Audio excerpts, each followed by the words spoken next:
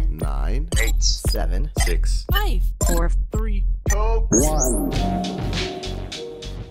From chip shortages to blue light, in the next 10 minutes, we'll get the lowdown on what's up with the latest tech. I'm Bethany Van Delft, and this is the 10 News.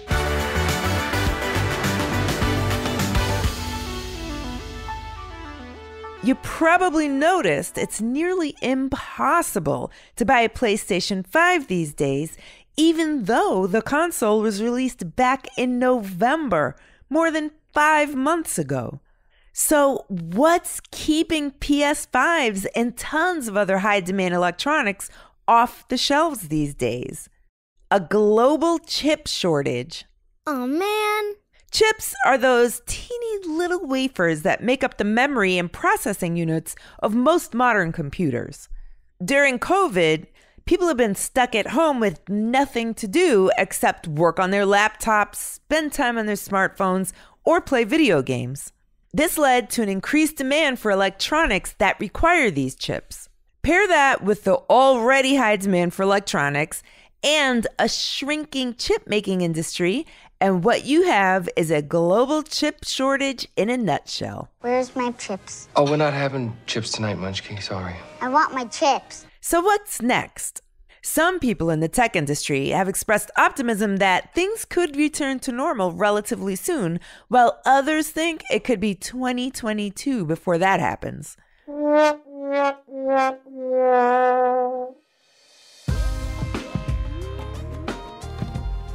Have you ever found it hard to go to sleep after watching a show on Netflix? Do your grown-ups have a screen cutoff time before bed? Guess what? There's a good reason why. Our favorite father-daughter duo, Jacob and Olivia Rozencwaig from the Curious Kid podcast, have the lowdown. When people think about what it takes to be healthy, two things usually come to mind. In order to be healthy, you need to 1. Eat healthy, and 2. Exercise. What if I told you that there is a third, often overlooked thing you can do to make sure you are healthy and fit? In order to be healthy, you need to sleep well. According to a study by the Centers for Disease Control, most kids don't get enough sleep. If you are between the ages of 6 and 12, at least 9 hours of sleep is recommended. If you are a teen, at least 8 hours of sleep is recommended. Today, there are more reasons than ever that kids just don't get enough sleep. There are so many distractions that keep kids from getting the sleep they need to refresh their bodies and minds. One of the biggest sleep disruptors is technology. That's right, computers, televisions, tablets, and phones may be keeping you from getting the high-quality sleep you need to be at your best.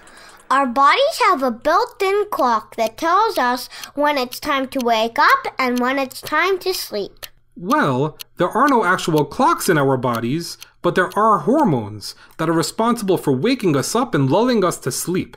In the morning, our bodies make a hormone called cortisol that helps you feel awake and alert and ready to tackle the day. And at nighttime, the body makes melatonin that makes you feel sleepy. Studies show that screen time within an hour or two of bedtime delays the release of melatonin, keeping you awake longer. Using electronics before bedtime can even reduce the quality of sleep you get once you fall asleep. The reason this happens is because the blue light that comes from our screens interferes with the release of melatonin in our bodies. Lots of blue light isn't good for our eyes and can cause things like eye strain or headaches. They even make glasses you can wear or screen protectors you can put on your devices to help shield your eyes from blue light. And all that stuff is great, but the best thing to do to make sure you get a good night's sleep is to limit screen time before bedtime and find some relaxing activities to do just before bed, like reading. Or listening to the 10 News.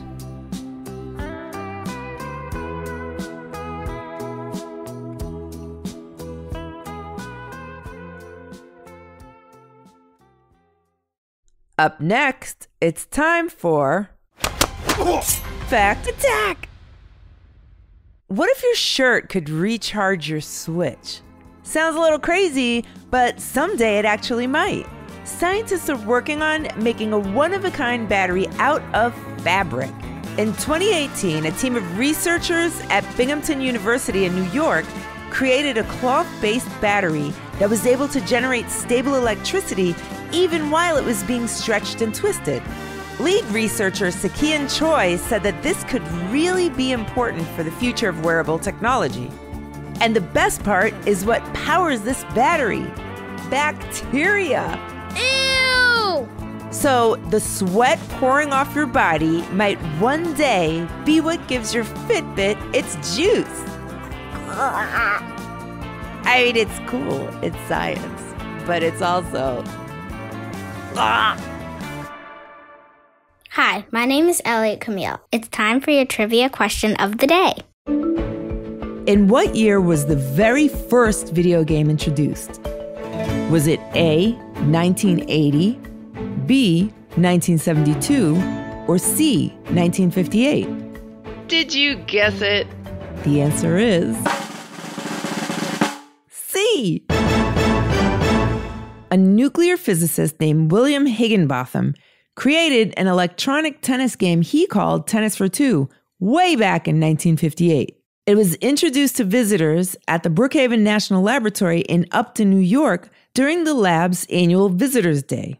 Some argue that because Higginbotham's game technically uses oscilloscopes, a kind of electronic test instrument, and not video, it should not be considered the first video game. But you gotta hand it to him for creating a game that let two players control a movable ball on a screen. That was something no one had ever done before.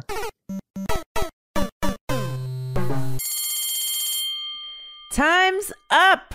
But before we go, here's a quick note for the grown-ups. Want even more great content from the 10 News? Sign up for the 10 News newsletter, aka the 10 News letter. It's a free bi-weekly email with even more stories to enjoy together, and we made it easy for you. The link to join is in the show notes and on our website, the10news.com. Thanks for listening to the 10 News. Look out for our new episodes on Tuesdays, Thursdays, and extras on Saturdays. The 10 News is a co-production of Small But Mighty Media and Next Chapter Podcasts and is distributed by iHeartRadio. The production and editorial team is the glitch-free gaming group of Tracy Crooks, Pete Musto, Ben Austin DeCampo, Andrew Hall, Jenner Pasqua, Stephen Tompkins, and Sarah Olander. Jacob and Olivia Rozencwaig contributed to this episode.